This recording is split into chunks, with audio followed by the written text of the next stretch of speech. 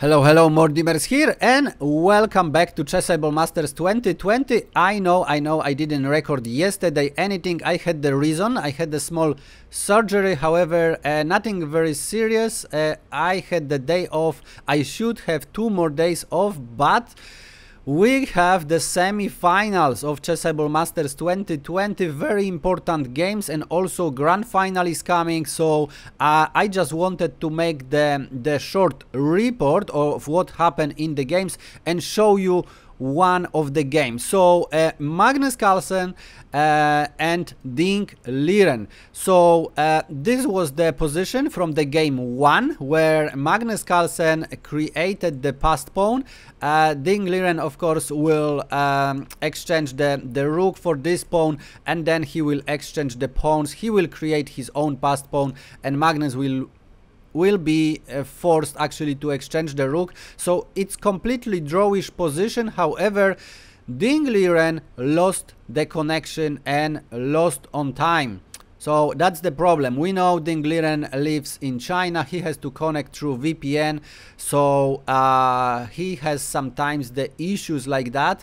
And yeah, Magnus Carlsen won the first game, and I would like to show you also the second game, what just happened here. So Ding Liren opens with c4, then we had e6, g3, and now queen on g5 by Magnus Carlsen. Very interesting move. Bishop on g2 and now queen on d2. Can you imagine that? Queen on d2 by Ding Liren, and in this position Magnus Carlsen resigned. So huge respect for Magnus Carlsen. He was not happy about the style he won the first game.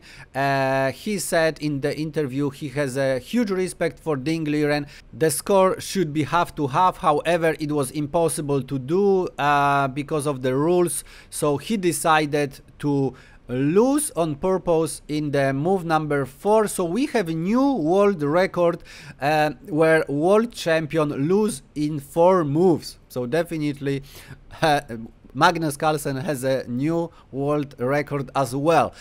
So these were first 2 games, and then check this. So we had the 2 draws, and then in the blitz games we had the draw, and then Magnus Carlsen won as black. So he won the first mini match, and to qualify to the finals he has to win 2 mini matches. And as you see in the second mini match, Magnus Carlsen won first game. Actually Ding Liren blundered the tactic and he just resigned. Then we had the draw, and this is the game number 3. So if Ding Liren wants to, you know, get to the third mini match, he has to win at least 1 game, and of course the best would be if he win 2 games. So this is last game where Ding Liren plays as white. So without further ado, let's see what happened on the board. Ding Liren opens with c4. We have e5, so English opening. G3, and now knight on f6, of course, is the most popular move. Knight on c6 is playable, c6 is playable, d6 is playable, and other moves. However, Magnus goes for the quite rare d5. We have c takes on d5, queen takes on d5, and now knight on f3, as the rook is under attack, and also a bishop on g2 is not possible. So a knight on f3, and now if you think, okay, I can push the knight, and then I can push and still attack the rook, and that's a good plan. It's actually not, because after e4, knight on c3, the queen, if want to defend the pawn, there is only 1 way to do, or maybe 2 ways, but let's say queen on c3, and now even e3 is possible. So give this knight, because there is a tactic pinning the queen to the king and win the game. So bishop on d7 would have to be played, then knight on d4, let's say queen on g6, bishop on g2, and white has so beautiful development. So this is one of the examples when to not push the pawn when it's possible in the center in the opening. So instead Magnus plays knight on c6, we have knight on c3 attacking the queen, queen on d8, bishop on g2, knight on f6, and then castle. we have h6 by Magnus Carlsen, and now d3. So Ding Liren plays white as, you know, as he played the Sicilian dragon with this formation and with one extra tempo. So that's the idea of this opening. We have bishop on d6 now, and now a3. And we have a couple of games in the database. Castle was played in this position, castle and then b4 and followed by bishop on b2. So this was played already, for example, rook on e8, and the game could continue. However, after a3, Magnus Carlsen played a5. So he doesn't allow Ding Liren to play b4. Instead, Ding played b3. So now if a4, then b4 can be played, of course. And bishop on b2 is the plan. We have castle by Magnus, bishop on b2, and now rook on e8. Rook on c1, developing the rooks, bishop on f5, and now h3 by Ding Liren. So he wants to move the king to the safety, for example, king on h2, and then in the future play, for example, f4, as this bishop would be very nice defender of the position. We have queen on d7, so putting the pressure on h3, and now king on h2 defending. Knight on d4 by Magnus Carlsen, and now what to do as white if you have to win this game. Definitely exchanging the pieces are not the best idea. So knight on d4 could be, of course, played, but after e takes on d4, the pieces are exchanged, and then this knight also have to be moved to the passive square a4, or even would be forced to exchange more pieces. So definitely not the best idea for, you know, to play. Queen on d4, yes, that's possible, and it looks like pretty dangerous stuff, but f5 solidifying the position, defending, also g7. And without the knights, the game is much simplified. The pawns are not symmetrical, but also very, very solid. 2 pawn islands each for the player. So definitely that's not the best idea for the player who has to win. This is why we have knight on d2, opening the diagonal for the light square bishop. We have c6 defending that, and now e3 kicking the knight. And here Magnus Carlsen, if he has to play for the win, probably he could go for some crazy things like bishop on d3, e takes on d4, e takes on d4, and now this knight is under attack. The exchange is also hanging here, so white would have to probably go back with the knight, and then black, of course, can take the rook, so be 2 pieces for the rook down. However, have this central passed pawn, and it would be protected. So that could be idea. Or play c5 immediately, and after, for example, rook on e1, exchange the rooks and bring the rook to e2. So now white are up the piece. However, all these pieces are on the queen side, and black would have a very interesting attack here. Okay, all the pieces attacking here, and that would be pretty exciting. The engine suggests that black stands better here. Okay, so white have extra piece, but it's not so easy. If Magnus Carlsen have to win, probably he would go for some crazy lines like this. However, we have knight on b5 asking to exchange the knights. We have knight on b5, c takes on b5, and now a knight go back to f3. We have rook a on d8 by Magnus Carlsen. And now the main problem in the Sicilian defense, as we know, we have Sicilian with opposite colors. So d4, when to play d4 on Sicilian d5. For example, here that would be too early, because after e4, knight on d2, it's very difficult to imagine white to win that game. This bishop doesn't play. This bishop doesn't play because of the pawn. If the pawn is pushed, then doesn't have the support. The position definitely is not great. However, Ding Liren has a different idea, and he starts with e4, very similar to the Sveshnikov. And now after bishop on e6, he decided to take the pawn in the center, and he wants to create this massive pawn center. But it's all very costly, and Magnus Carlsen also goes for that. Actually, he doesn't have much choice. So we have bishop on e5 winning that pawn, bishop on e5, knight on e5, and now queen d6 attacking the knight and attacking also the pawn. So black gonna win back the pawn.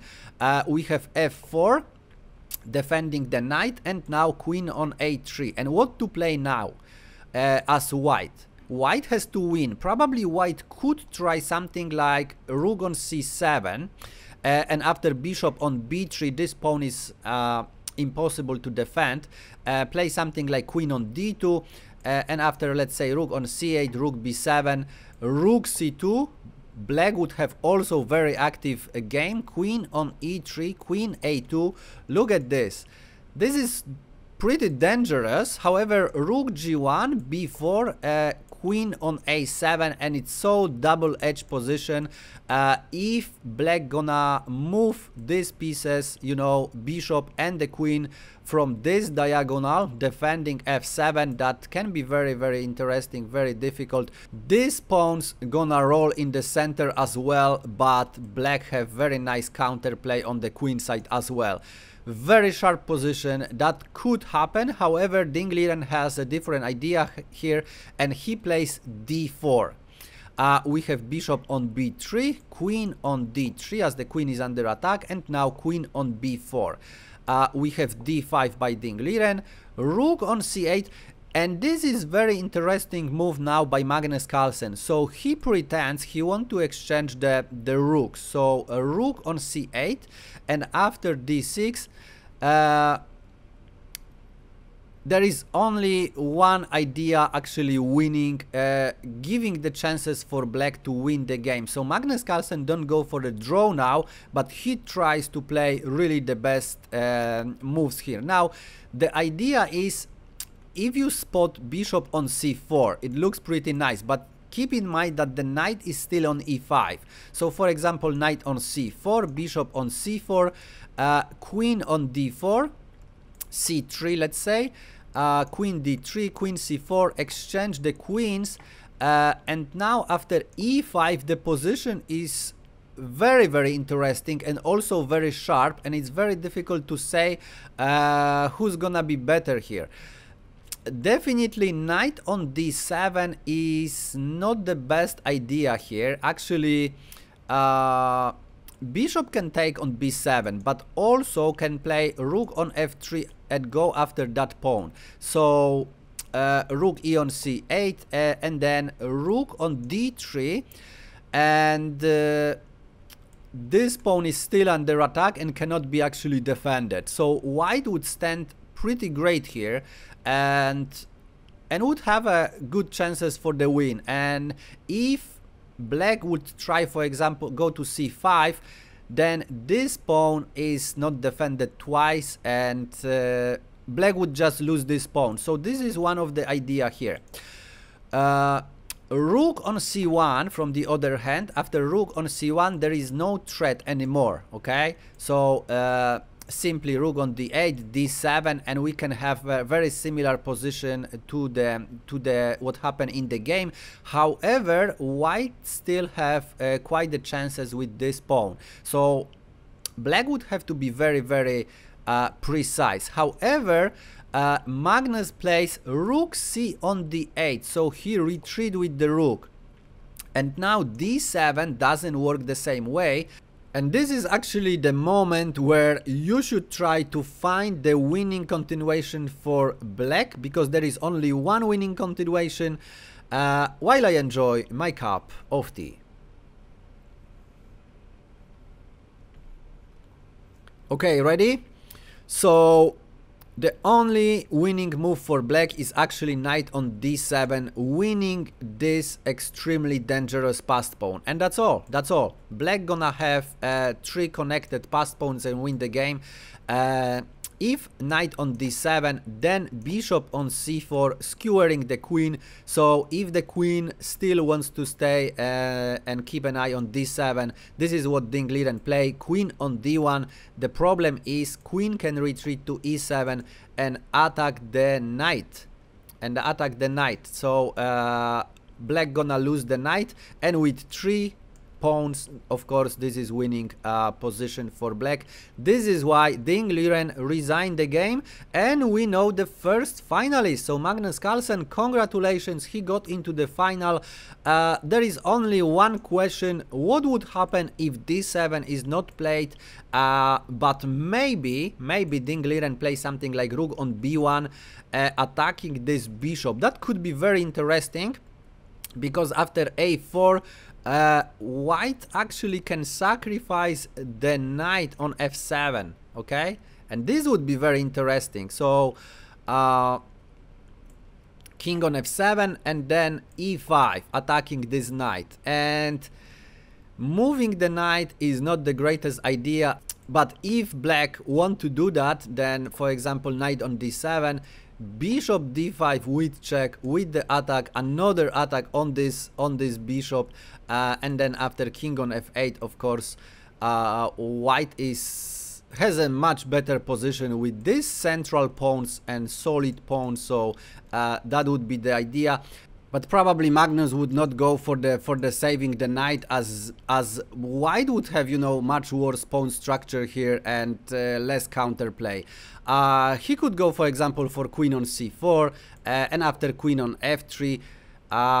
If he tried this time, it's also very interesting. Knight on d7, rook f on c1 first, queen on e6, and now rook c7. White would have a lot of counterplay here.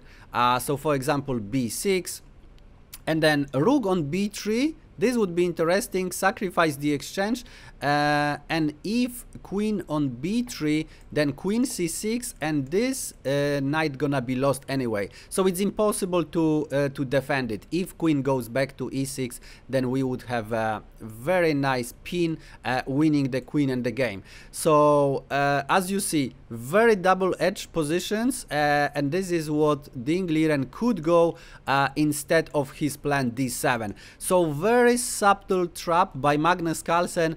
Ding Liren played d7, and after knight d7, bishop c4, queen d1, queen e7, Ding Liren had to resign the game, because he just didn't have any counterplay, no pawn. He just lost this pawn, and black gonna win with the connected pass pawns. So that would happen to the game. And I also would like to show you the semi-finals so far. So here we go. Magnus Carlsen is the first finalist, and Jan Nepomniachtchi won his second mini match against Anish Giri, and they have 1-1, and today they gonna play decisive mini match. So Jan Nepomniachtchi or Anish Giri gonna be in the finals. We will see pretty soon. So if you want to know, I will also cover their semi-final. If you don't want to miss it, press subscribe, smash the bell button. Thanks for watching, and see you in the next one.